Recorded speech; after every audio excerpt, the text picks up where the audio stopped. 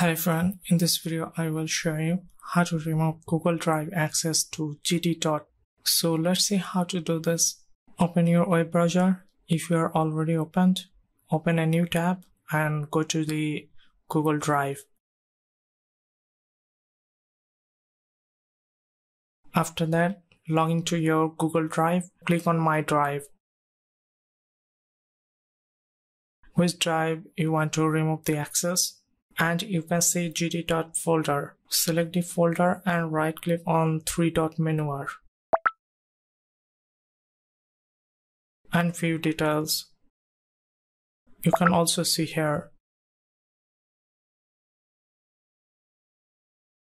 Click on manage access.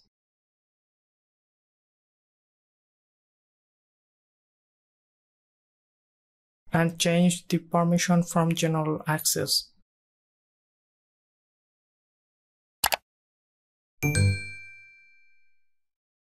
Once you set the restricted, then only you can access this folder, no one else can do. After that, click on done and it's good to go. Thank you for watching and don't forget to subscribe to our channel. See you at the next one. Goodbye.